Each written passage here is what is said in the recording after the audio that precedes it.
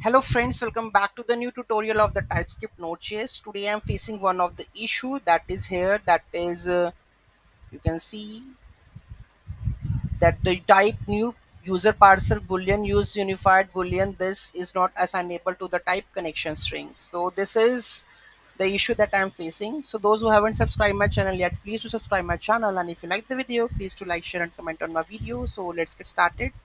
So these options are not available in the connection options, so you can omit this one. You can just directly just comment this one, save this. Okay, so in the later stages it's not required. Now you can see that Mongo server is running on port 5000 and MongoDB connected this one. So let's add this 5000 port and check. So here we go with the 5000 port, and let's add this one. Okay, so I will add 890 and the hello 34. Okay, send this one. You can see it's added. Let's go and check this one, users connection, and you can see successfully added the data.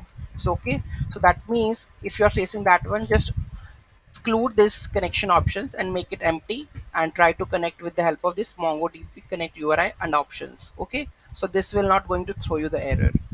This is how you can fix that issue. Any doubt, any query, to let me know in the comment section. Thank you so much for watching this video. Have a great day.